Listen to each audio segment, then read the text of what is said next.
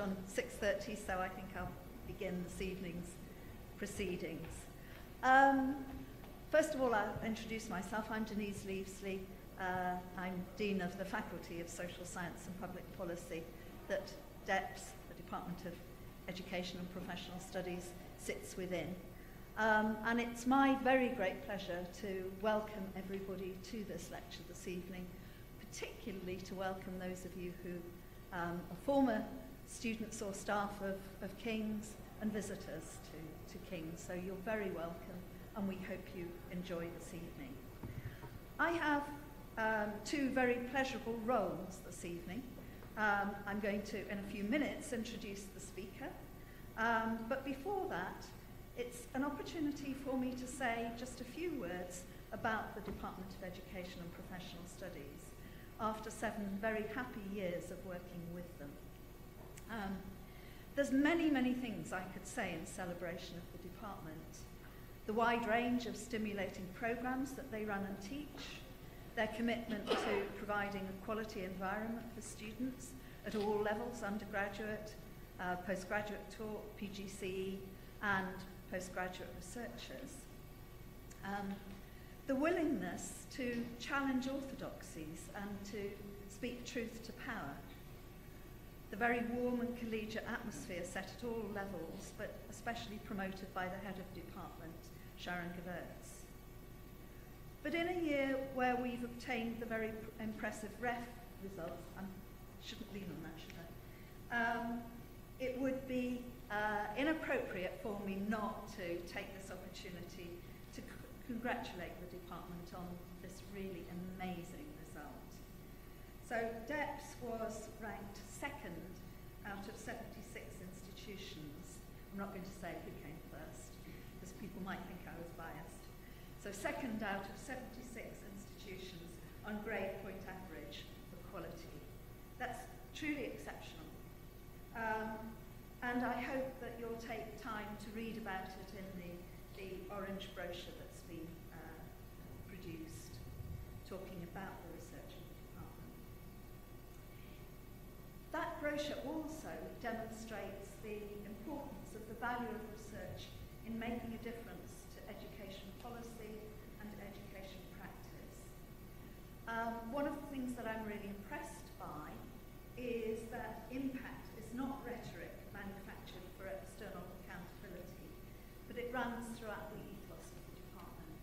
So I'd just like to give my warm thanks to everybody within the department, professional services staff, academic staff, and students for making it such a vibrant and exciting place. So my second role is to turn to tonight's lecture.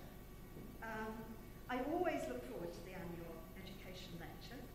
I've enjoyed every single one of them, and I know I'm going to enjoy this evening's too. They broaden our perspective. A lot of work goes into them behind the scenes too, and I think I should thank colleagues for the organisation of tonight's lecture. So Nacho, who did a lot of the administrative work, Jenny Driscoll, who as head of the External Relations Committee, is doing sterling work on raising the profile and the outreach of the department. And tonight's event has been coordinated by our very trusty and hard-working departmental manager, Ben Day. So the speaker for this evening, and I'm really pleased that it's an old friend of mine, so that's a lovely double bonus, is Professor Danny Dorling. Danny is a social geographer, and he's been the Halford Mackinder Professor of Geography in the School of Geography and Environment at the University of Oxford for almost 2 years now. Prior to that, he's had an academic career that's included posts in Newcastle, the Universities of Bristol, Leeds, Sheffield, the University of Canterbury in New Zealand, and a visiting professorship at Goldsmiths, University of London. His work, as many of you will know, focuses on mapping spatial and social inequalities in housing, health, employment, education, wealth and poverty, and how they can be challenged. He's a very prolific author. He's very skilled at making his academic work accessible to wide audiences. He's published with many colleagues in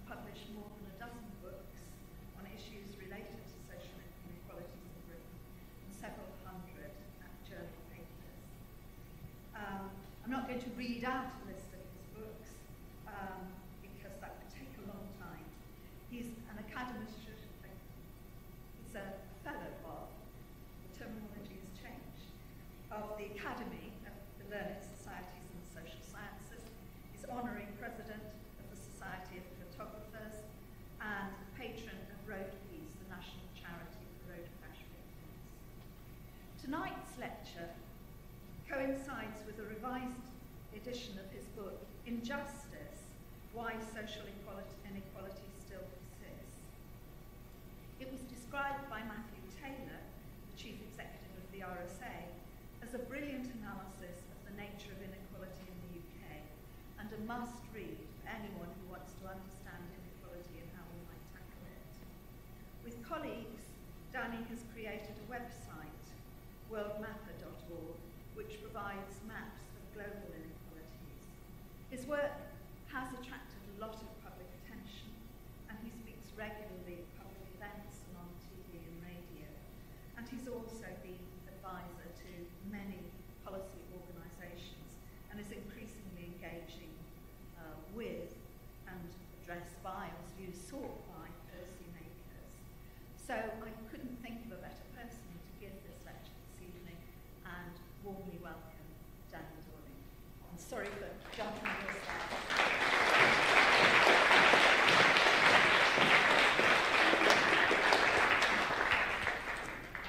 Thank you very much, Denise, for that. Can you hear me at the back okay? Great. This is a picture of my dad, and I want you to tell me afterwards whether you think I am beginning to look like him. I'm aging. There's a picture of me a few years ago, and I'm afraid I have to use these now. Don't worry, I'm not going to read a whole lecture out. There's just one bit I do need to read. Before I do that, what I've chosen to do this evening is take what I think is the most interesting part of this book called Injustice. It's the bit which I had to update the most in doing the second edition of the book, which has just come out. And it may be the most contentious part. It's certainly the part that has got most to do with education, so it fitted for this lecture. And it's about the word potential and theories of potential. Because when you begin to look at the persistence of inequality, particularly the persistence of inequality in the most unequal of rich nations, and we are heading that way. USA currently is winning the global race to be the most unequal of large rich nations, but I'm afraid we're on track at some point in the next 20 years to overtake it, the way things are going. When inequalities are this high, it's hard to work out why they are this high and what sustains them. And what I did in Injustice was to look behind the reports and rhetoric of many people to try to find out whether they thought inequality was a bad thing or not. And there is a group of people who actually think that the inequalities that we have in this country are partly a natural expression of people's innate differences. And it helps that group of people justify what they do. It certainly helps people at the top of the Conservative Party at the moment. And I have lots and lots of quotes in Injustice from people who are currently cabinet ministers when they reveal in fairly obscure speeches what they really believe about the nature of human beings, which helps us explain why they do what they do. But first of all, let me just read you this. Some of you may think that you've come to listen to somebody with a brilliant mind, a celebrated Oxford professor no less. However, there is a problem. I haven't got a brilliant mind. I'm not good at writing. Much that has been published with my name on it has been rewritten by many other people. I was a very slow reader. I still am, as you can tell as I try to read this out. I'm not bad at mathematics, but I'm not exceptionally good. I do manage to remember a lot of statistics, but no more than many people remember about their favourite sport. Other than that, my memory is poor. I'm a non-starter when it comes to other languages. I do work much harder than I need to, which may be exceptional in academia once you get your foot on the ladder. However, I do not work much harder than many men in low-wage jobs, and I probably do not work as hard as most women in Britain do. In many ways, I am of average ability. Now, before you go away saying what a modest person I am, I have to admit that my dad wrote this bit. And he wrote it because it is true. And the purpose of my lecture is to show you how that, or something very similar to it, has to be true. None of us are actually that special. Meet Toby. I've never met Toby. Toby lives down in Auckland, and Toby's a cartoonist. A year or so ago, Toby met somebody called Max, and Max writes about inequality in New Zealand. Toby hadn't thought about the kind of ideas that Max thinks about, but when Max explained to him what was going on in New Zealand, a pretty unequal country, not as unequal as we are, Toby became interested in it, so interested that he produced a couple of series of cartoons. These cartoons went viral in the last few months. They've gone viral around the world. You may well have seen them, but I'm going to use them to try to make the points I've got to make. They're about a boy and a girl, and the boy's called Richard, and the girl's called Paula. And it's pencil swords, or pencils words is where it is if you want to find these. And here they are.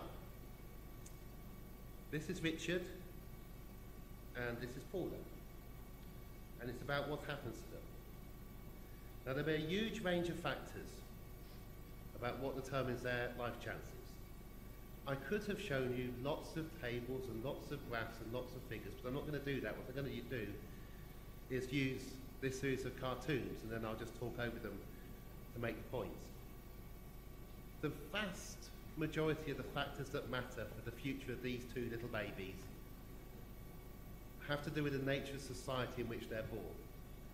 Had they been born somewhere other than New Zealand, or had they been born at another time in New Zealand, say in the 1920s? New Zealand invented the first welfare state in the 1930s before we invented one. Had they been born in a different place or a different time, their trajectories would be very different. We know that because we know the outcomes of society. But because these two fictional characters were born about 20 years ago in New Zealand, the range of possibilities for what they can turn out like is much wider. Most of what affects them are societal, but of course there may be individual factors that also matter, and this really dogs the potential debate. If you imagine for a moment that they weren't Richard and Paula, but were Richard and Paul, and were actually identical twins separated at birth, then they would look the same. And that would let us take out the influence of whether one of them was prettier than the other one. And I'll go on about this a bit later.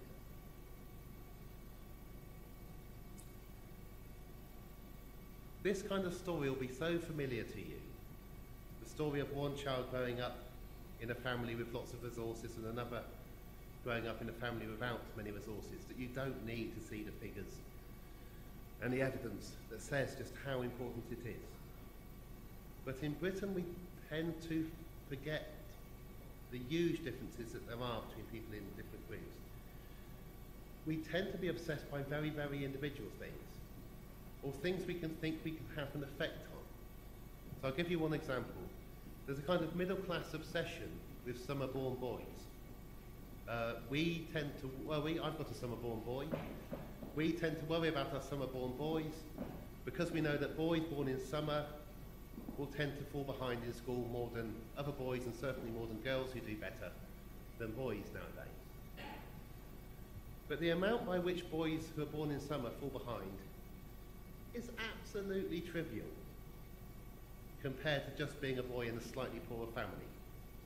The difference between families by wealth or families by area by wealth is orders of magnitude greater than the effect of being born at different times of the year. But you feel stuck in your social position. You feel stuck in your social class. You know, you've got that, you can't alter it very much. But you could choose to have sex at a different time of the year if you were really statistical. Nobody need have a summer-born boy anymore. I think it's very nice to see that lots of summer-born boys are still born, so the population isn't that obsessive.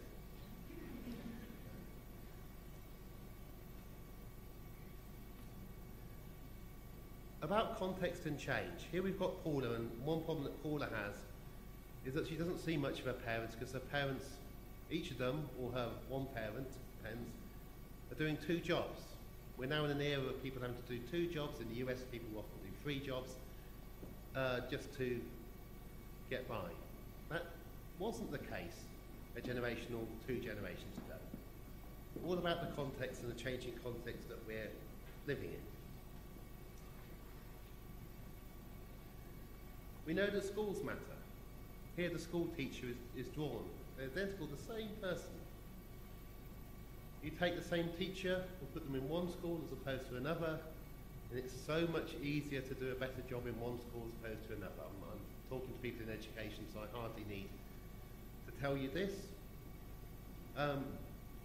All I'll say, one interesting thing for moving from Sheffield to Oxford is that in Sheffield I knew lots of teachers of my age. I moved to Oxford, and I've been to a lot of schools in Oxford in the last 2 years. In most of the schools, there are hardly any teachers of my age. In a lot of the schools, there are hardly any teachers aged over 25, because they get sick of losing all their income in rent and they leave. Most of the heads I've met in Oxford are younger than me. It isn't easy to be a teacher in Oxford and to stay in Oxford because of the house prices. And so that affects what happens to the schools. There's some text there you can read about how people look and the effects on that, because these kind of things may also matter. We tend to judge people by their looks. There are studies of this, of course. There are famous old 1960s studies about how West Indian children are treated differently. There are much more recent studies about when teachers are asked what they think of children. We find that the ones that they think are slower, they tend to judge being slower, and they tend to treat their children in a different way, and that has an effect on the children. I think we need much more work being done on how people look and how we treat people by how they look. The way we could do that work is actually by looking at identical twins. The problem is that identical twin studies don't tend to look at the effects of your visual appearance. They tend to be trying to look for other things. Grades are a recent invention. The idea of grading people, of having exams, so many exams, is very, very recent. When I went to school, there were no tests. No tests until I was 16. Our obsession with testing at the moment is very new. We're about to test, I think, all 4 and 5-year-olds in English state schools in September. We're going to baseline test them. Now, you can look at groups of children and use tests to make predictions about them. Any individual 4 or 5-year-old, your tests are going to be incredibly unreliable.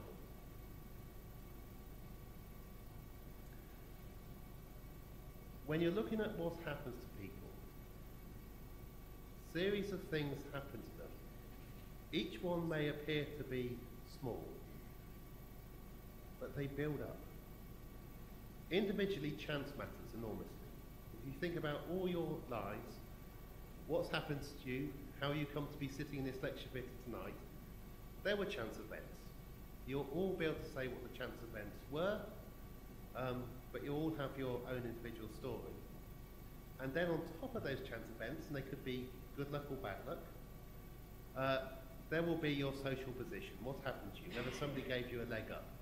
Were you sent to a school in which most people went on to university, or a different kind of school?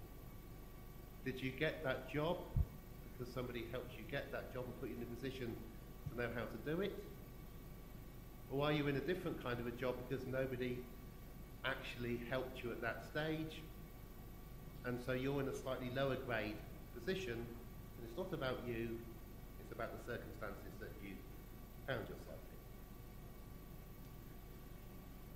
For young people today, the kind of questions are, did somebody find you an unpaid internship so that you could work in London and get a foot on the ladder?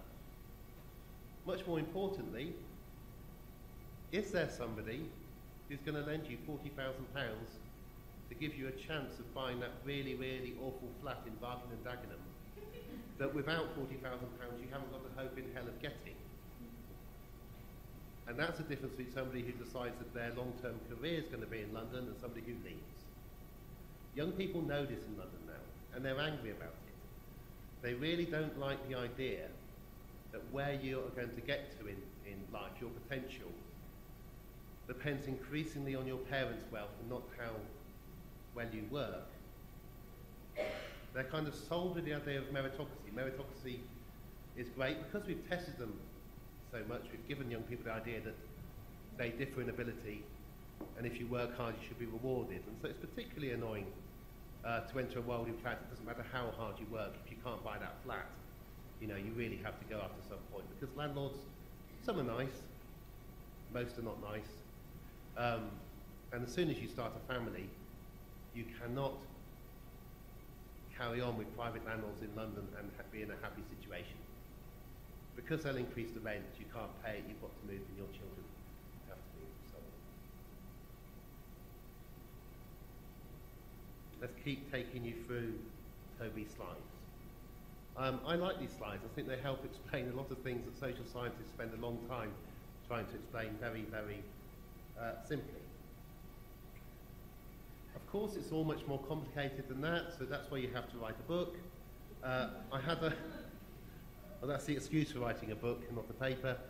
I wrote a short book called Inequality of the 1%, which details some of this, but injustice really is packed with everything I can find. And as far as I can see, and as far as I can test by testing out these arguments with other people, we have so much more potential to think and to dream and become better than we are collectively. We don't sit as atomized individuals, each becoming mini geniuses if we can on our own. We produce things in groups. That's how we work. The idea of a meritocracy in which there are a set of individuals and you can keep on training and grading them and eventually find a few golden children and project them up to the top, completely ignores the fact that we do things well when we do them together. Just like producing a book. The book is produced by dozens of people. Lots of copy editors, proofreaders, editors, people who sell it, friends who read the drafts of what you've written, people who teach you what you learned that first gave you your bias that you often can't lose for the rest of your life. You know, it's an incredible collective effort.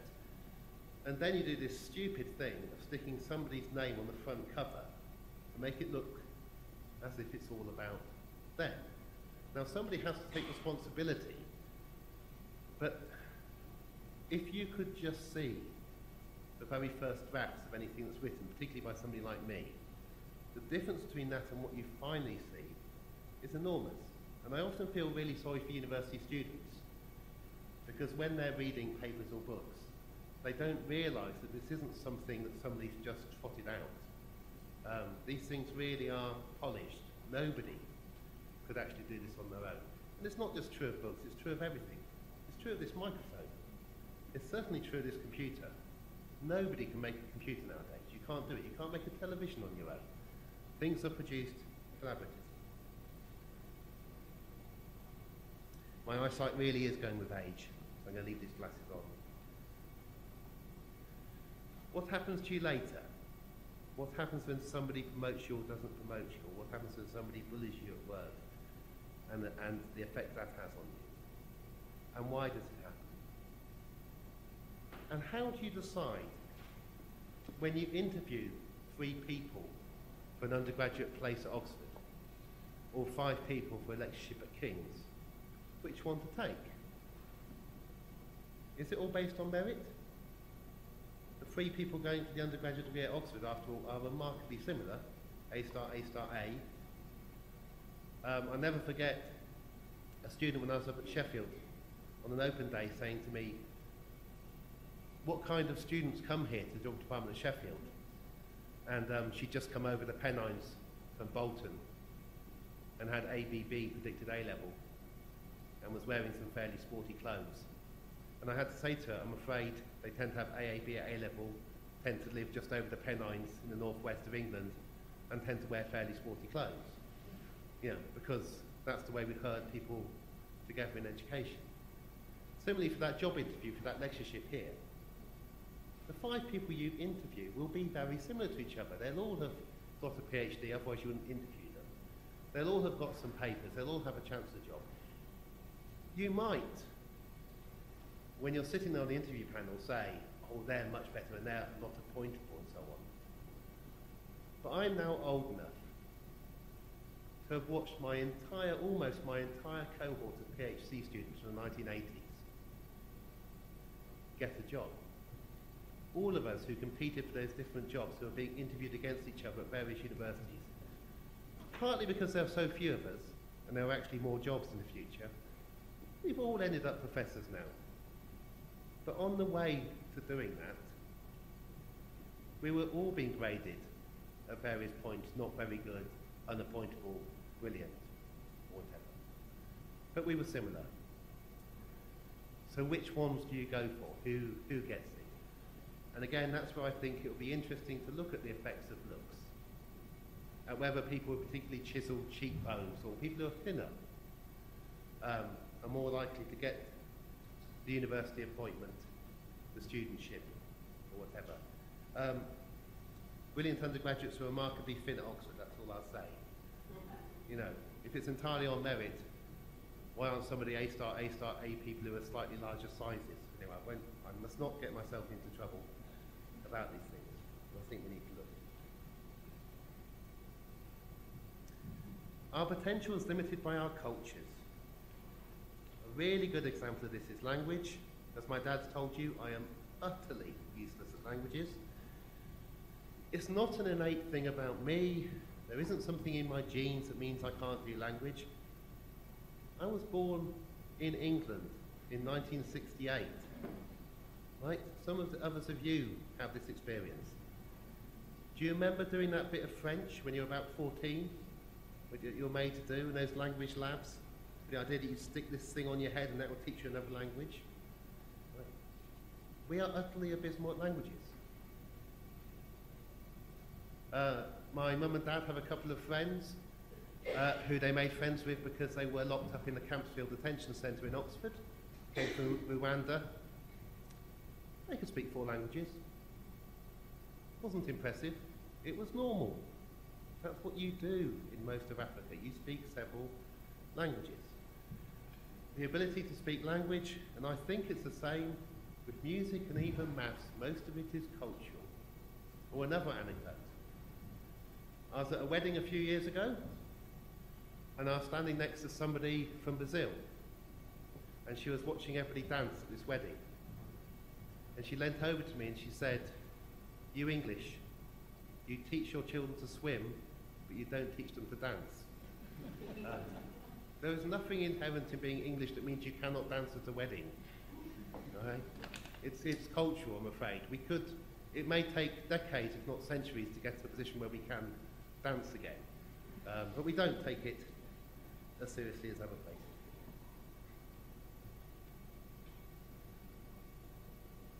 Inequality is created and maintained and defended by the theory that different people have greatly different worth, that their children have hugely varying potentials. And because their children have hugely varying potentials, we need different schools for them to go to. We need some schools which will cost as much as £35,000 a year to educate a child, another £15,000 for the school trips.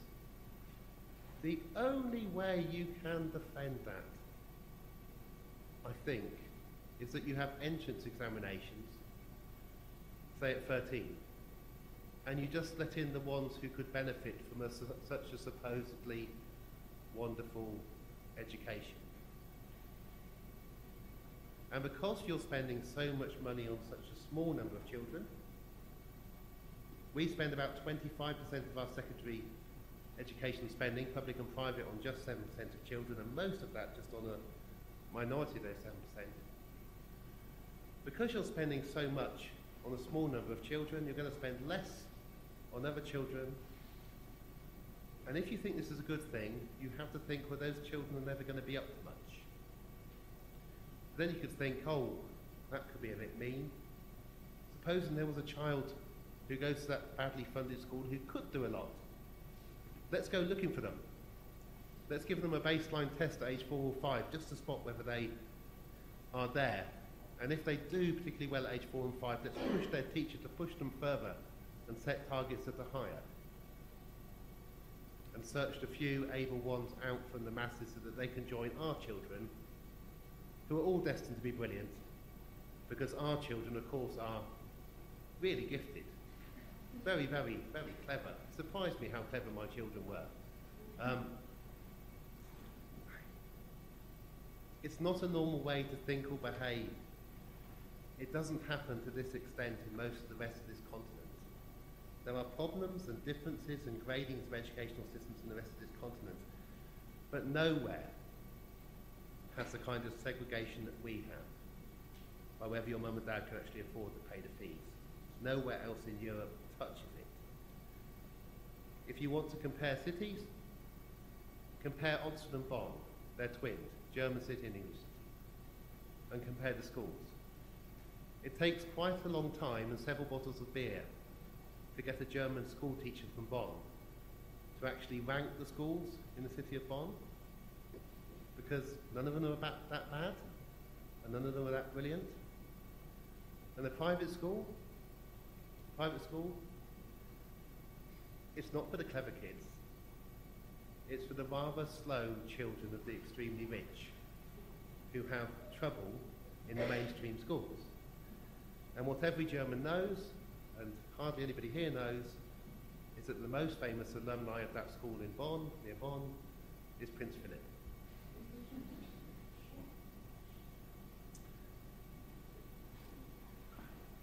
Because I've been immersed in this debate now for about 10 years, my friends who think I am too much of a hippie repeatedly send me papers about genetic effects being found, and so on. Gene studies are changing rapidly. It's only 2010 that somebody produced a statistical method to analyse genome-wide effects. So I'm sure these kind of things might come up in the question, so I'll leave it to later. But the most important thing to know about genetic effects is that we are only very recently getting genome-wide studies. They're showing very small effects that are smaller than the gap between boys and girls at age 15. People are trying to do analysis of nature and nurture, and they're doing it at King's. This is figure 2 from a paper I sent this week, and I'm just going to put it up for you. It's supposedly the nurture effects on ADHD. Okay, so it's an attempt, I think, I could have got it wrong, and if I have, I apologise, but as far as I can tell, reading the description of the figure and asking other people to tell what the figure is, this figure was put in the paper to demonstrate an attempt to look at nature and nurture effects, and this is the nurture effect on ADHD. Now, I'm not very good at writing or reading, but I've drawn more maps of Britain than anybody has ever drawn in British history, because I am weird. I've drawn thousands and thousands of maps of Britain. So when I see a map of Britain and I see a pattern, I try to work out what pattern does it look like that I've seen before.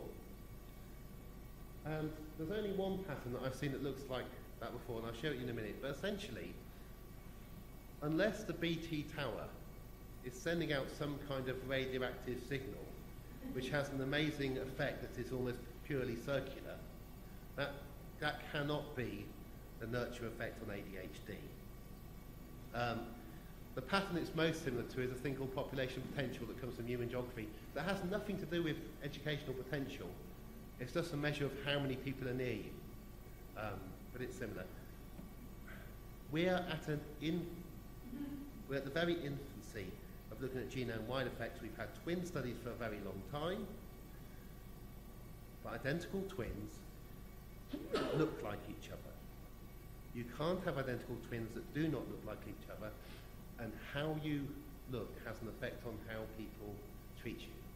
If we had an identical twin study in a country where they wear the veil, then maybe we could look at it, but we do not. These studies are very important for many things. They're extremely important for working out the genetics of being obese and fat. And some of us have genes that mean that unless you lock us up in a small room and slide cabbage underneath the door, put you in an obesogenic environment and you're going to get fat, and the very luckily ones among you are the other way inclined. Right? Genes matter for all kinds of things. There are lots of genetic effects. But education and knowledge is a much different and complicated thing. I sometimes look at the work that's done on genes and education. I think, would somebody do this for flower arranging? Would you try and work out the genes that make somebody better at flower arranging than somebody else? Right? Flower arranging is a socially constructive skill. It depends on whether you ever come across it and whether you're trained or not. There are very big biases, tends to involve more women than men. WI are particularly into it, you know. But you could, if you really wanted to, get hold of the DNA and try to work out who was the best flower arranger. And it's not particularly helpful. Because we're not atomized individuals. We really are not. If you've seen the film The Matrix, we're not a set of people sitting in tubs, you know, with a tube in us sucking out our ability and energy to imagine, and it really matters just how we are. We live in a society, and that determines our ability to be clever or to be stupid. It's not an individual thing. It's not an individual attribute. Knowledge, learning, being clever, being stupid is worked out collectively. People in more unequal rich countries are, on average, more stupid a little bit more often. We've seen this anecdotally. Apologies to Americans in the audience, but you'll know the stereotype. Americans are more likely to be brass and say things that seem a bit more brass and that haven't thought about what they're saying. It's not Americans' fault. That's what happens in a more unequal country. When we loudly talk in cities in mainland Europe, we come over like Americans come over in Britain. It's slightly shocking to be told that, to think about it, because you think, oh, but we're ever so reserved and careful and subtle, aren't we? Young Europeans who live in London always comment about the class system here and just how obvious it is. It's not obvious to us because we're used to it. Here's the New Zealand website if you're interested in the work that Max did that made Toby want to draw those cartoons. They're trying to spark a debate about income gaps and the damage they do and how to narrow them, and about whether there's fair competition or unfair competition. And on the front of their website is simply a picture of a school in New Zealand. And if you know anything about society and how things work, and you only got to know a little bit about New Zealand, the way New Zealand society segregates people into different areas and into poor schools and rich schools, they're actually called Decile 1 and Decile 10 schools, alters the future trajectory of New Zealanders' lives. There's nothing innate in these children that means that they are less likely to do well in future.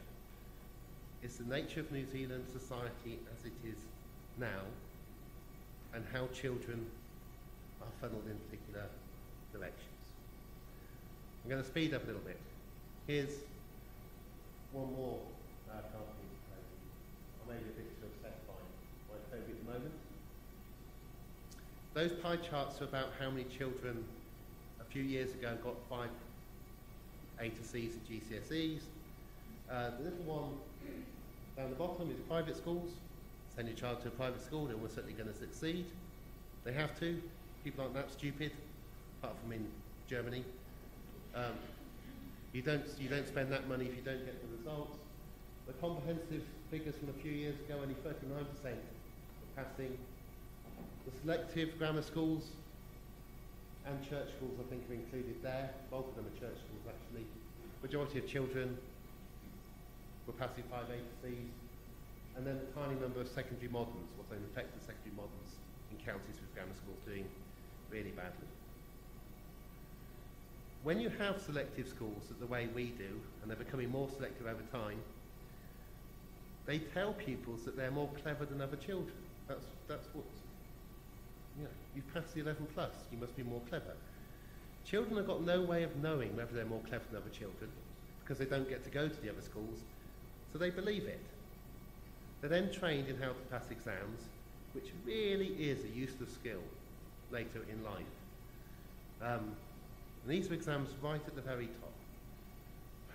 What differentiates a final honours student in Oxford from a final honours student in Sheffield is that a final honours student in Oxford will write 12 or 13 or 14 pages in one of their 3 essays in 3 hours, so that the poor sod marking it has to read an enormous amount of words.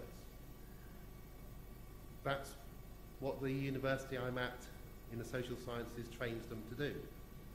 They all know that they've got to try to get to that second answer book and start filling it in, because if you haven't written that much, you might not get a first. Teaching children to regurgitate dates and references as much as they can and write as fast as they can in exams in the summer, what possible use later on in life does that ability have?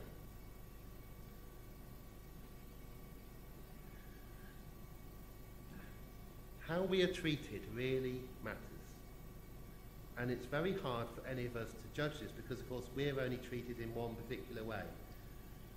I remember many years ago seeing Tony Blair. I saw him twice. The first time I saw him was a normal Tony Blair experience. He was being famous, and everybody around him was smiling. Many people had only met Tony for the first time that day. Quite a lot of them didn't really like him, but they were still smiling because that's kind of what you do when you're in the presence of celebrity. And I thought, what must it be like to be Tony Blair? And what happens to you every day is that you meet all these people you don't know and they smile at you as if you're great.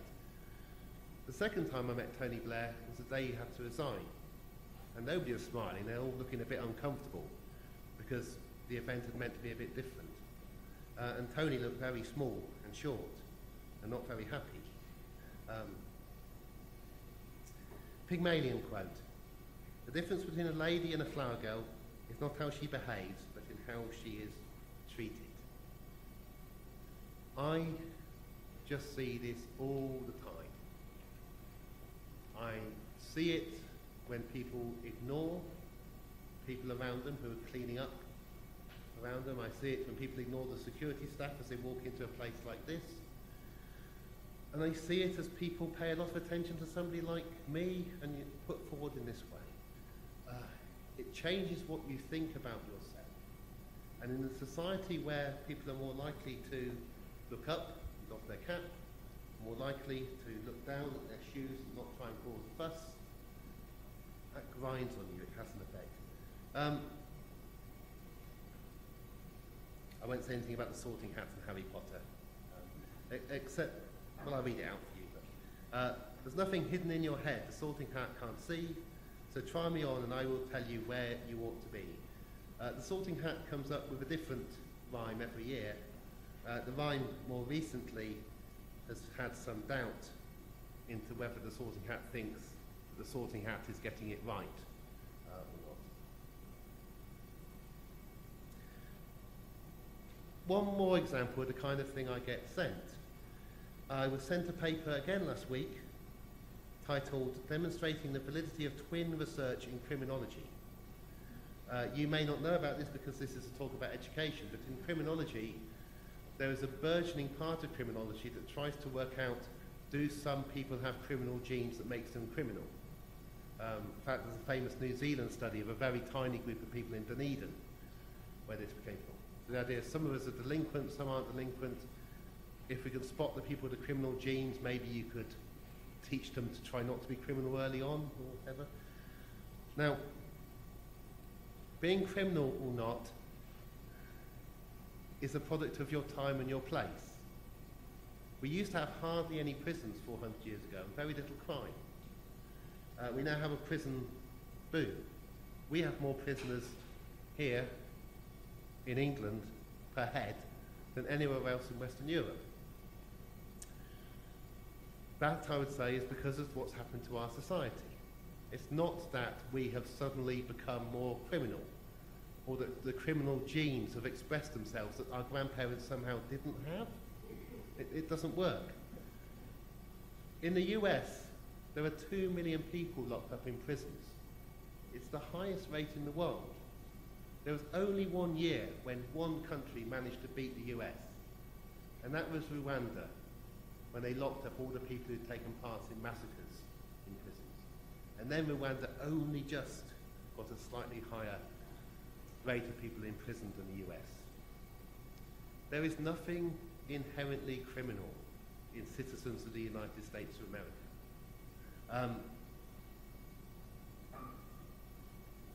Lost my slide. This paper, demonstrating the validity of twin research in criminology, was attacking a paper that said that really looking at genetics for crime is silly.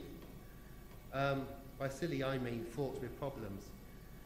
The paper by some geneticists was very angry because the critics of the geneticists said identical twins are of the same sex, and so there will be a correlation between their outcomes because they're male and male or female and female, particularly for crime. Crime rates are incredibly different for men and women.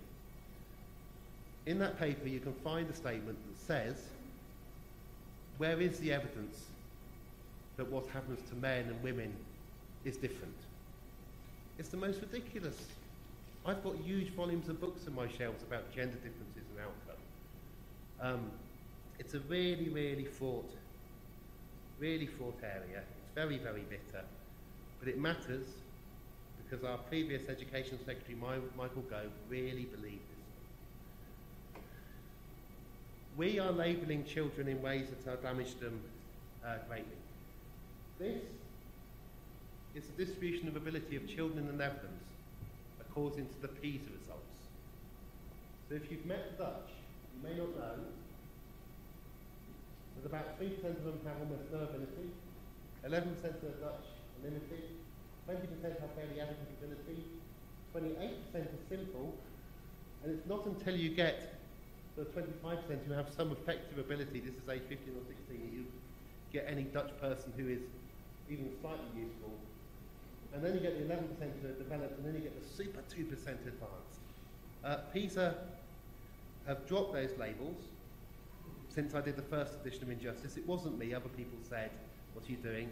They've kept the methodology exactly the same, but they no longer use those words. There's a lot of that going on. I've got too many slides, so I'm going to go through them a bit more quickly, and I'll just let you read the kind of things I say. But if you're thinking about what happens to children and how they do and how they develop educationally, just think about the economic environment of their parents. Between the 80s and before the crash, 6% of parents on average were finding it difficult to get by, very difficult. 15% were finding it difficult. Almost half were only coping financially. So slightly under a third of us, for those decades, said we're living comfortably. If you're not living comfortably as a parent, doing all the kind of other things you're supposed to do to help a child, it's very hard. Let alone what happens if one of you falls ill, if you divorce, what happens to the kids then, or if you're private renting and you've got to move and the kids have got to move school and again. 25% of kids in England are now living in private rented accommodation because of what's happened to the housing market. There'll be a higher proportion in London. Circumstances matter so much more than their genes. This little tweet, somebody asked the Mayor of London, why are you such a weirdo? And his response on Twitter earlier this year was a mixture of my genes and upbringing, I expect. Most people who do well wouldn't be so conceited as to say, I am brilliant because I have brilliant genes. It's a really arrogant thing to say, isn't it? Think about it. But there are people at the top of society in Britain, including the Mayor of London, who thinks he's brilliant and thinks the reason he's brilliant is a bit of his experience, but his special genes. And this matters because these views are commonly held at the top of society. They are very well hidden because most people at the top of society know that they'll come over looking very crass if they say, I'm afraid most of you, the reason you're down there and I'm up here is I just have better genes. You know, that's, you don't say it. More stresses or more changes that really matter we should worry about. These are a series of studies over time. Each circle is a study. The size of the study is the number of participants. The date is when the study was taken, and the proportion is the number of, I think it's 15-year-old girls who were clinically assessed to be depressed at that point in time. We have lots of things to worry about, and we're making life worse for our children in many ways, adding the pressure of making schooling and education more competitive, or telling them that some of them are limited by what's inside them and some of them are going to be super. And if you're super, you've got to do really well. There's pressure at the top end of society as well as at the bottom. Let me just show you what PISA still produce. This is the distribution of ability in PISA tests from the 2012 latest. And look, they're all bell curves. They're all almost perfect bell curves. Amazing. The Netherlands, UK, the USA. Slight differences. I've even looked at the changes over time. Ability distributed by a bell curve in all these countries. How can that happen? How can PISA have tested all these children and got something that looks as neat as that coming out? The reason is ever so simple. What PISA did and still does is test children, and then they scale the results so they fit a bell curve, and then they publish those numbers. So PISA are telling you that ability is distributed as a bell curve without telling you it wouldn't matter how children are done in the tests. It will come out as a bell curve like that from that organisation. And it's dangerous.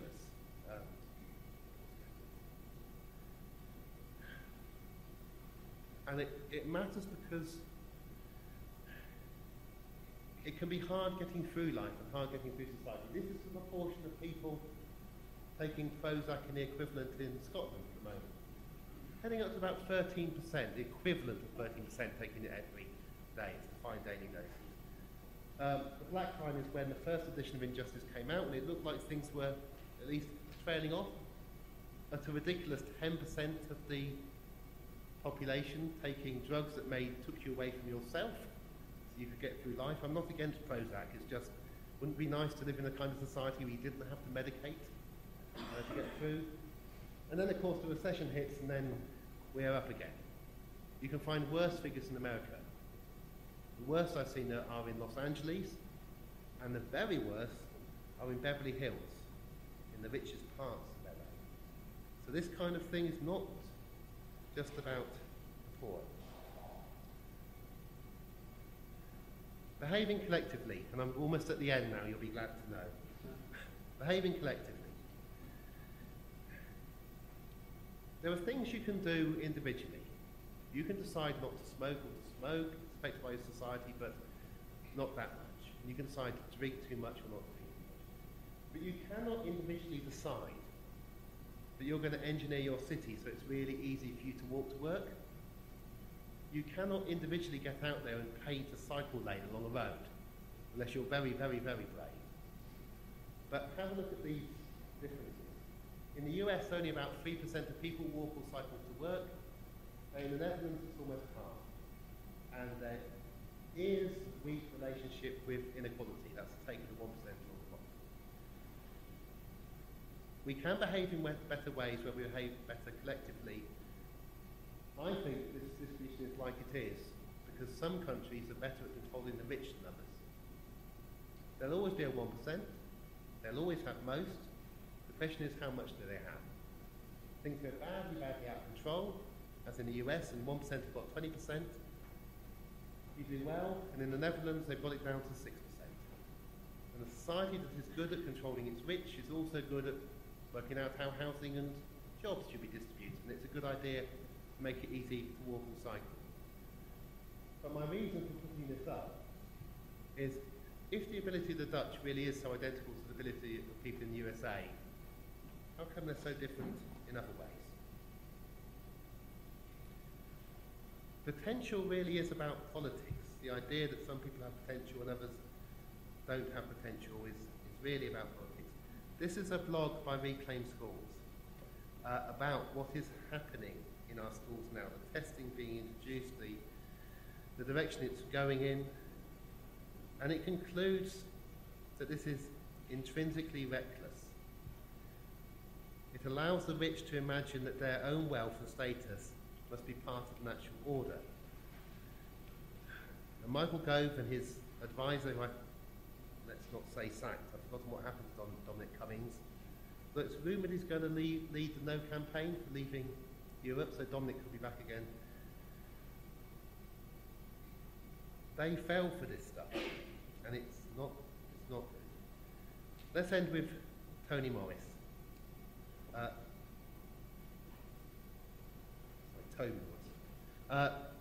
Toby's got another cartoon strip that I can't show you called The Tower of Inequality, and it really is worth looking at. But this is at the very bottom of the tower, when he's asking, what can be done, what can we do? And then he produces a sort of series of things we could think about. You could think about introducing things like a citizen's wage. You can do it at a very low level and then make it bigger. There's all kinds of things you could do. We tax people at less than almost every other country in Western Europe, so we have enormous scope to do things differently if we wanted to. But if we don't think there's any alternative, if we think inequality is high in all countries, and you've just got to compete to win a global race, and we don't know that other people in Europe behave differently, and their schooling systems are different, and they treat each other differently, and they do not think that part of their society is to be written off, and only a few people in a society are so great that they can rule. If we just don't know any of that, then we've got no chance of doing all the things that are better. And I'm just going to quote from Stephen Rhodes in Times Educational Supplement from, I think it's last year. Policymakers and educators don't need genetics to help them make better environments for our children. What is really lacking is the political will to make better environments for our children. Earlier this month, a group of primary school children in the Rose Hill Primary School in Oxford wrote to David Cameron, asking him if he could help make sure that their boiler doesn't break down again. Because last winter they had to sit in their coats all winter in school because the boiler was broken. Those are the kind of things you need to do if you're going to improve education. My last slide.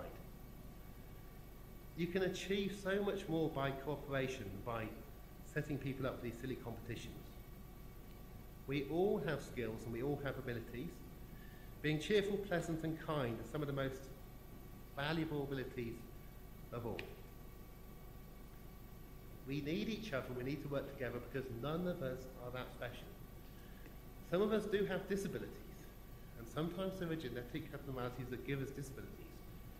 The same doesn't happen the other way round. The golden child doesn't exist. There is no point setting out in a great hunt, like you look out for the next Dalai Lama, to try to spot that child who should be taken up to the ivory tower, because one day they can do PPE, and Vernon Bognadour will give them a first, and then they can become Prime Minister and will make the world such a much better place. It's a fiction and it's very, very wrong. We can easily get things wrong because we don't vary greatly in ability, potential ability or realised ability. And we can also get things right by repeatedly asking for others to help us, correct us, and tell us when we're going down the wrong path. Thank you very much.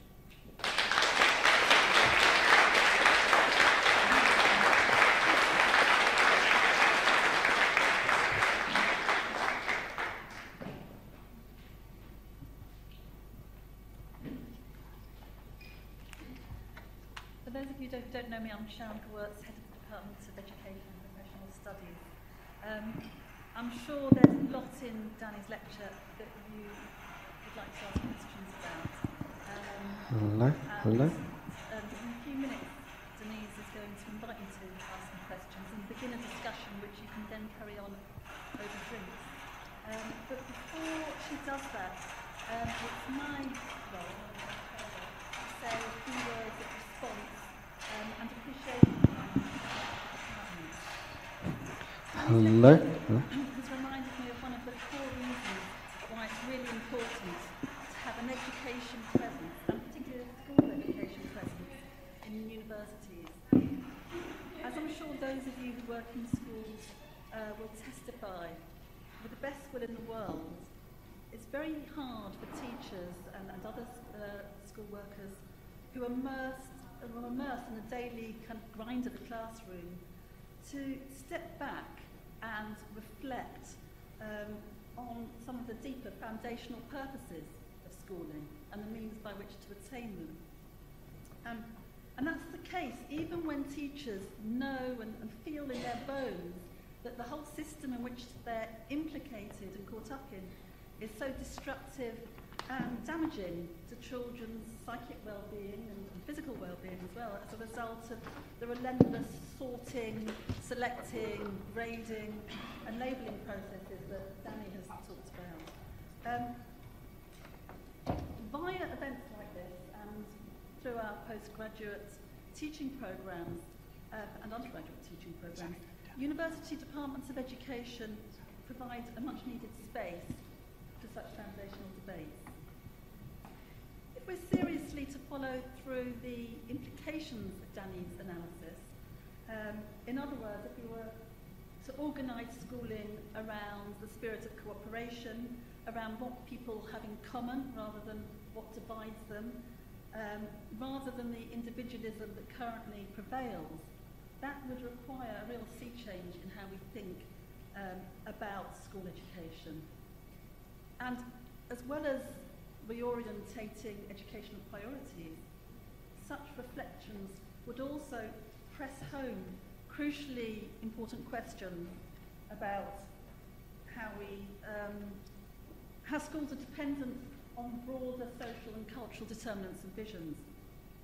For it's very difficult to imagine an education system organised around ideas of collaboration, collectivism, the equal valuing of different kinds of capability.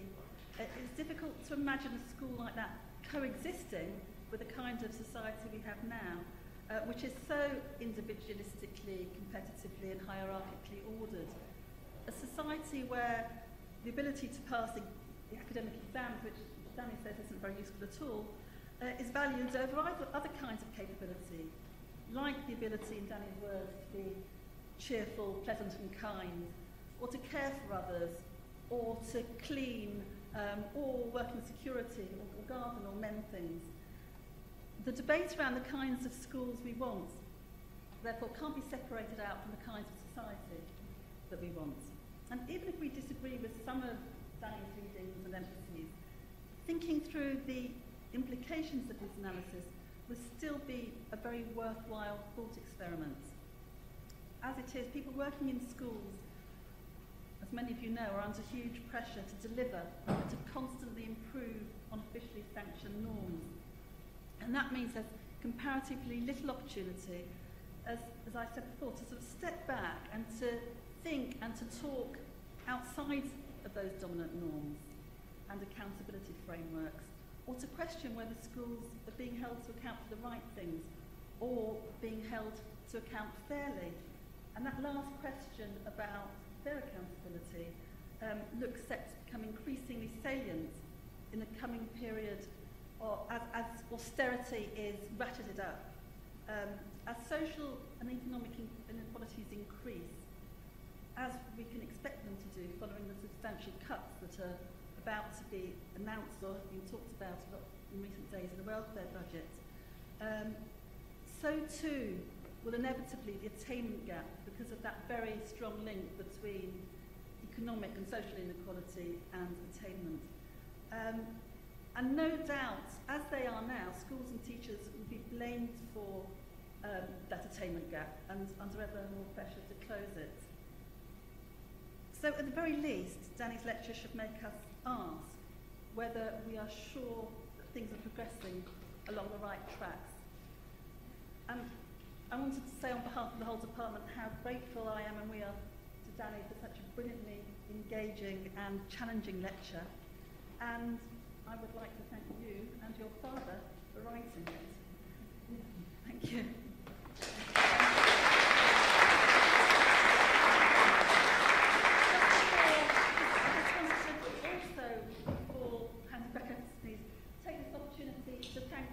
Very much because in the last few years Denise has chaired these lectures and unfortunately, sadly for us, this will be the last lecture that she can chair because as some of you, most of you perhaps will know, Denise is moving on to Stanley's institution, to Oxford University, to be principal of Templeton Green College at the end of July. And so I just wanted to add thank you.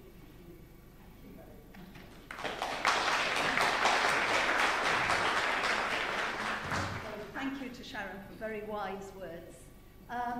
We now open the floor for discussion. We've got some microphones, I gather, and they are quite important in this room because although you can project forward very well, people behind you don't hear so well, so I would encourage you to use them. And could you give your name and affiliation before you ask your question to Danny? And I'm going to take 2 or 3 questions and then pass across to Danny, if that's all right with you, to keep some of the flow going. We have, I don't know, about 10-15 minutes for discussion here, and then there's drinks upstairs, so you can grab Danny on an individual basis and ask questions or comments to him at that point too. So the floor is open. I've got gentlemen back here and then you. My name is John Edmonds. I'm a visiting fellow of this establishment. I was enthused and inspired by what Danny said, a little bit troubled by the response. I know it's very difficult, very, very difficult, to contradict the received wisdom of the time, even if the received wisdom is absolutely wrong, as it is at the moment. But that's what universities are for, isn't it? That's what we should be doing. And we should be trying to find a way of dismantling these extraordinary ideas on which so much of our existing government and their predecessors' education policy was based. I'm part of an organisation that campaigns against selection in education. The arguments are so well known, but are so ignored by those who see an interest in ignoring them. And I think we should thank Danny for what he said today. Thank you. Lady here. So I'm afraid, Ben, you're going to be running to the front and then back again. keep you fit. Hi, my name's Simone Aspis. I'm a student at King's College, London University. I'm also a disabled student, and I also work at the Alliance for Inclusive Education as Policy and Campaigns Coordinator. I was interested in what you were saying about disability being genetic, and I think a lot of us would question that and would say that disability is a social construct. So if you look at things like autism, yes, there might well be maybe some genes that might, there's a continuum of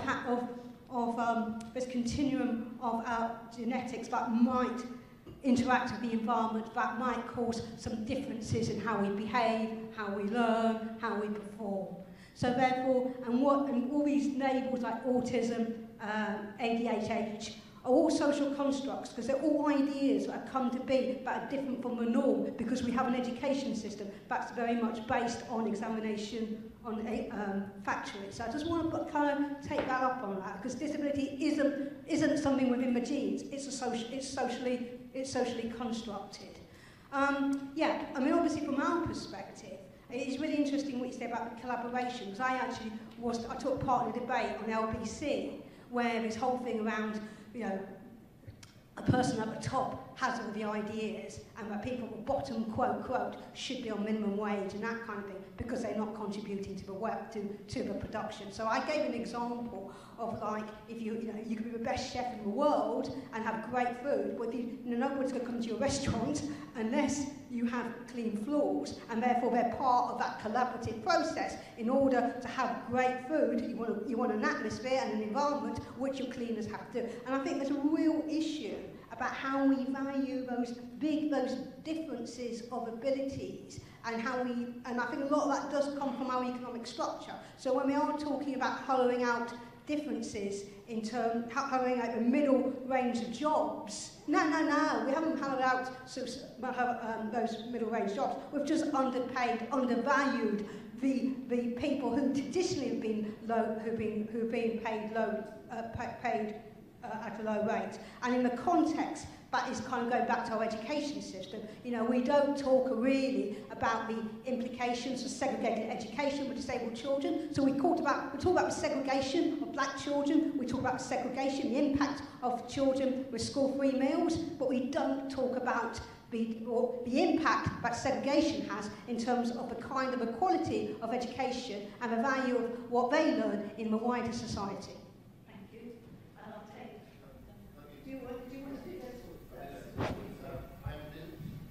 Inability to remember 3 questions. I can do 2. Thank you very much for that at the back. I have enormous self-doubt about this. There are interesting things coming out of the enormous numbers of studies, particularly since 2010, to do with geekiness and so on, but selection I don't think helps anybody. So I'd agree with you. And also, one thing that does help when you're worrying about arguing against the accepted wisdom of the time is just to think back a little bit. When I went to school, we were caned. Corporal punishment was seen as a useful thing to do. It was banned in state schools, and later it was banned in private schools. And any adult now who took a cane to a child would be in court. But at the time, and for decades, this was seen as a necessary and good part of education. And if you just think about that, you can see there's always, for every generation, there's something that you did that future generations say, how on earth could they have done it? And I think it'll be selection in our case, because you're so lucky if you get to go to school with everybody else who lives near you, and even better if you get to live somewhere which has a mix of people. Not least because you can go home after school and your friends are on the same street as you. Simple things like that. Yeah, I was unclear about disabilities. I'll give you an example, which is again my dad. My dad has a very rare disability that he didn't know he had until later in life. He always had a huge fear of playing cricket. And his fear of playing cricket was that he wasn't very good at playing cricket, so he was out in the far field, and it was fine until occasionally a ball came and he had to try and catch it, and he couldn't catch it, and sometimes he might hit him on the head. Later on in life he was tested, and it's found that he didn't have binocular vision. His eyes don't actually work together. It's actually quite dangerous for crossing the road, but as long as you know you haven't got binocular vision, you can kind of take it into account. Now it may be genetic or not or whatever, but it is a disability not having binocular vision. Not huge unless they make you play cricket at school, which they did. But the point is that we all have disabilities. Often we don't know what they are. What we don't have is special abilities. So almost all of you have binocular vision. It's normal to have it. You all have opposable thumbs. There may be somebody in Britain who doesn't have an opposable thumb, but in general an opposable thumb is a pretty useful thing to have. But the fact that my father doesn't have binocular vision, or that all other kinds of people differ from each other in various ways, doesn't mean that my dad isn't a particularly useful person in society. It just means that you wouldn't want to make him a cricket player. You know, that's all. And I think that's my point about disabilities. But it's often suggested that there are these special genes that give you special powers, a bit like superheroes. And it doesn't work.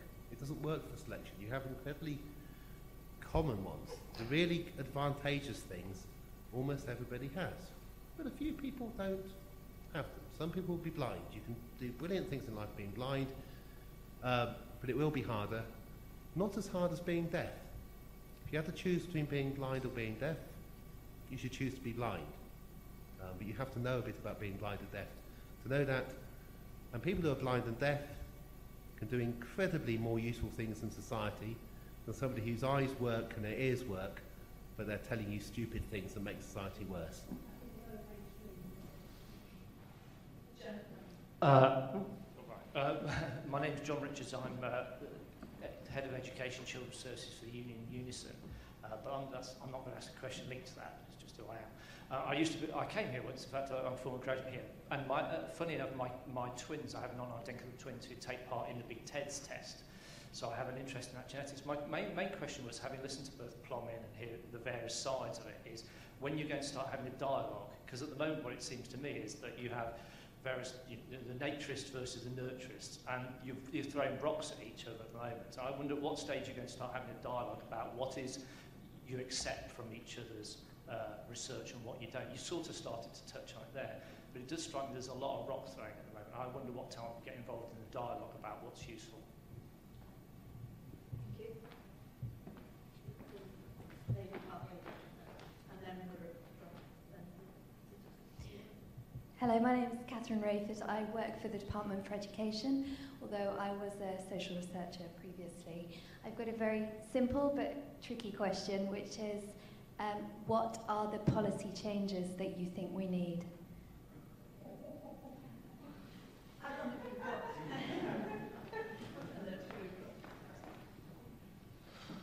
Hello, I'm Simon Clifford. I'm a school governor. I'm also a Conservative councillor and association vice chairman. And actually, it's similar to that, actually. I mean, picking up from your speech tonight, and also the 1% speech you did at the RSA, in terms of the increased inequality and the problem therein, and also with reference to the point you made about, we're a fairly low-tax nation. Do you think we're coming close, with the inevitable radical change in employment over the next 10, 15 years because of automation, do you see that we're reaching a tipping point in terms of public awareness? Because I was at a speech last week with Brian Cox, and I asked him about whether he believed that the increased awareness of science and its importance was understood at top level within government. And he recognised that it was, but government was telling them that they didn't think there were the votes in it. And I think that's reflected in this subject too, that both science is our way forward, but also addressing this inequality issue. But if people don't come out vocally and support it, and vote with it, the change won't happen. And do you think we're reaching a moment of change where people will demand this change? Thank you very much. Yes, there needs to be more dialogue. That was me trying to be diplomatic, which I'm not enough. I did a review of Gears for Genes in the International Journal of Epidemiology less than a year ago, and the authors were invited to do a reply and they haven't. So it's an attempt. The best place to do your dialogue is in academic journals, because there's referees and somebody calms you down.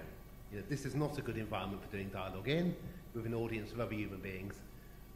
Academic journals are the place to do these kind of things in. They can still be very childish and heated even there, but at least there's some space and some time. So if you remember the Spirit Level book, it had a series of critics, and the critics refused to do their criticism in academic journals back. They just wanted to say the Spirit Level was rubbish. One of them is also somebody who loves smoking and doesn't believe it causes cancer. But it needs to happen. It will increase because of this huge increase in genome-wide studies, which again, the stats was developed in 2010, most of the publications are 2014. There were lots of interesting little effects being found out about geekiness. They're much smaller, about an order of magnitude 10 times smaller than the effects that twin studies are finding. twin studies folks say that twin studies are the gold standard and find all these kind of things that genome-wide analysis can't find. But this is going to change, and it's been so recent. We do need to talk. The other thing is, if you look over time what the twin study claims, they kind of go from 3/4 is genetic to half to less over time. There's more things, so it's going down. And we should be able to learn things from twins. But like I say, most of all, how people are treated by how they look. You know, looks really do matter in our society. Policies, small and gradual. You know, so we don't do revolution here. We don't need to be spending 240 million opening free schools in areas where there is no need for new places. You know, you wouldn't think we had austerity, would you? If you could, there's a whole lot of ways in which we're spending lots of money. Baseline tests for 4- and 5-year-olds. We don't have lots of spare money. Spending money on unproven things, you know, that's an immediate thing that we could do, which would be better. The other thing is I would look at the effects of children at the supposed top of these distributions of what is happening, because I think it is harmful for children to be constantly selected as supposedly being brilliant. It just puts off the year in which you finally have a fall and fail. Life isn't rosy amongst the kids who get A star, A star, A. And if we were to look a little bit more about the disadvantages of this for the ones we think do best, which will include a disproportionate number of our posh people's own children. If we look at the self-harming rates amongst girls, other things that are going on, we're actually damaging the children of the upper middle class. I can be even more brutal about it. At a particular public school, which I won't name, which I was at a few years ago, the gardener, who's a lovely man who couldn't stop talking, was telling me about what happened to the boys and how they were made to work all the way through till at 10 at night. If it hadn't been an expensive public school, you couldn't treat children in that kind of way. You can get an A star out of almost any boy. But I do wonder what damage you do forcing every boy at 18 to get an A star at A levels if their mum and dad have got a huge amount of money and get them in. So I'd look at that for policy. And look to Scotland, and look a bit to Wales, and don't keep on damning it and saying its results are awful. Look at the positive side of what's happening in Wales. Look to Ireland for a better way of admitting children to university after they get their results. And then look to the whole of mainland Europe. You know, it's not that the advantage of being the most unequal place in the world with some of the lowest stability and numeracy is that there's lots of places we can look for lessons. Lord knows what they do in Finland. I mean, where do the Finns go to learn about, I mean, they look at Shanghai, but even, you know, in Shanghai they're pulling out of PISA because they're worried about the damage it does. And it's only, of course, a small proportion of the kids who are in the study. It's the posh kids who count as a resident. And just like those boys at 18 in that top public school, you can get high PISA results out of a set of 15-year-olds if you teach them maths in a particular way. But it doesn't teach them maths. What, maths? I think I was slightly better at maths than my dad thinks I was. But maths can be really enjoyable and imaginative. But doing well in maths tests is not the way you learn what is really exciting about maths. Tipping point.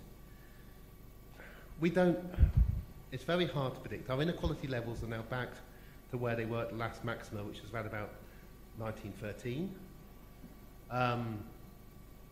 Our inequality in voting, our segregation in voting is actually back to 1918 levels. That is, the Conservative Party are most popular in the southeast. They're very, very unpopular in most of the country. So if you were to use the past, we are numerically at a position where we were at a tipping point before. We became much more equal for 70 years after then, but a war helped. And a little revolution in Russia kind of frightened people at the top of British society, who became quite radical and invented the welfare state and so on. The reason to think that we may not get a tipping point is that as a country becomes more unequal, the numeracy ability of its population actually drops. The US is worse than us, but we're worse than almost everywhere else. and people's ability to work out what's going on gets worse. So if you ask people what you think their children's chances are of doing really well, the more unequal a country, the more likely people are to say, my children are going to succeed and win. And they want to get rid of things like inheritance tax because they think their children are one day going to pay it. So we become collectively more stupid as we become more individualistic. And we find it hard to work out basic things. But the situation we find ourselves in at the moment, only 1 in 4 of the electorate voted for the Conservative Party. It's the most incredible geographical distribution ever. I think this is the most undemocratic election result in the history of democracies. I'd love it if one of you can find me an election where a quarter of the electorate has managed to get an overall majority of parliamentarians anywhere in the world. They don't quite manage it in the States because they only have 2 parties. So even having only just over 50% of people voting in the States still means that the president gets at least 26 or 27% of the electorate. So we've managed to beat the United States in being more undemocratic. There's nothing set in stone at all about our politics. It's really unpredictable over what's going to happen. And there's nothing set in stone about our economy. Our economy is still based on banks. It's still based on the massive debt that we have. It's still based on the idea that we are selling an expertise in something we're not very good at to the rest of the world. It's still based on a really dodgy little currency called sterling that occasionally people decide to play with and cause a run on. That hasn't happened for a long time.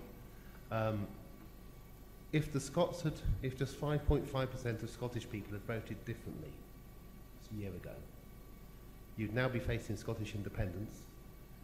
And can you imagine how different that would then be for England, and how different it would be for sterling? What's sterling like, not even backed up by oil? We're going to sort Greece out, of course.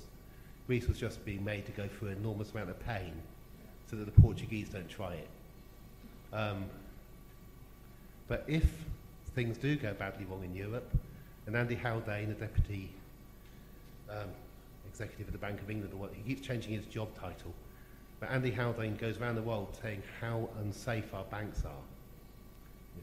We cannot predict the next 5 years. 2008 should have taught us one thing: the completely unpredictable can really happen. You can have rises in absolute poverty. You can bring back soup kitchens.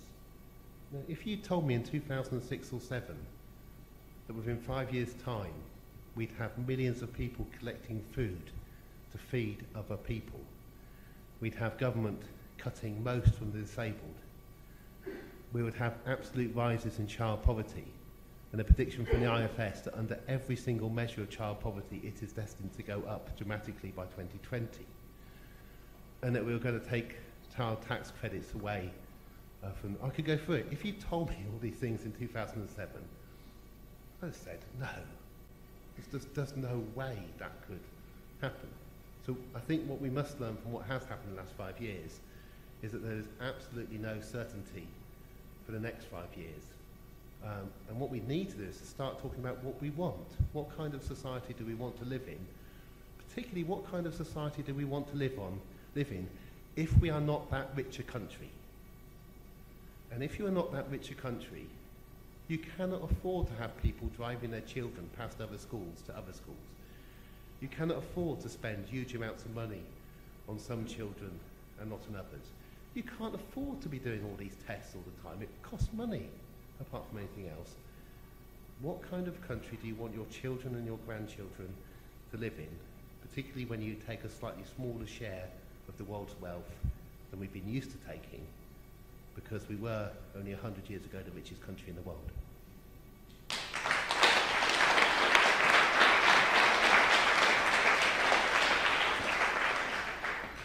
Thank you very much, Danny. I think then we're going to stop the questions there, the formal part. I'm hoping you can stay with us for a few minutes for drinks upstairs, so the drinks are up in Chanters. Danny's really made us stop and think about what we care about. and what our responsibilities are in terms of addressing these inequalities within our society. And I think we should all thank him again for that. We just have to show that we are equitable in terms of gender. We've got flowers for you, which is lovely. Thank you.